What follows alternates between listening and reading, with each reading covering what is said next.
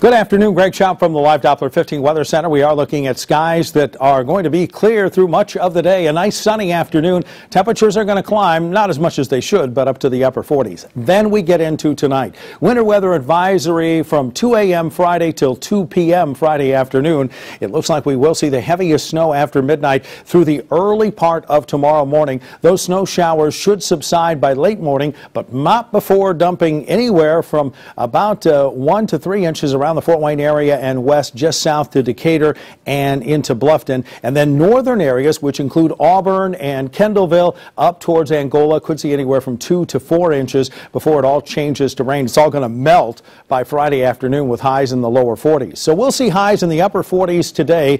Our average for this time of year is right around 61, so nowhere close to that. That snow begins after midnight tonight in earnest, and it does snow pretty heavily through early on Friday morning with highs in the lower 40s. We'll see a high near 50 on Saturday and upper 50s to around 60 as we head towards Sunday.